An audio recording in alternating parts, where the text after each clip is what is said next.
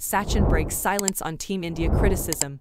Getting to #1 spot doesn't happen overnight. Let's not judge our team. A crushing defeat to England in the semis ended Team India's hopes, and what followed was a barrage of criticism, which is something that Sachin Tendulkar is not strongly in favor of, as he hit back at the critics with a strong reply. Team India once again lost an opportunity to get their hands on an ICC trophy, hence adding to their unwanted streak of 9 trophy-less years. Under captain Rohit Sharma, who has IPL trophies to his name as a skipper, and head coach Rahul Dravid, this Indian side was touted to bring home the cup when they had headed to Australia for the T20 World Cup. But a crushing defeat to England in the semis ended their hopes, and what followed was a barrage of criticism, which is something that batting legend Sachin Tendulkar is not strongly in favor of, as he hit back at the critics with a strong reply. The top order was sluggish in their approach before Hardik Pandya's blazing 63 took India to 168 for 6. In response, England openers Alex Hales and Jos Buttler showed no mercy to the Indian bowlers as they wrapped up the chase with a record stand in just 16 overs and 10 wickets in hand to end India's hopes of making the final, let alone have their hands on the trophy. Speaking to Annie, Sachin admitted that it was a disappointing show from India,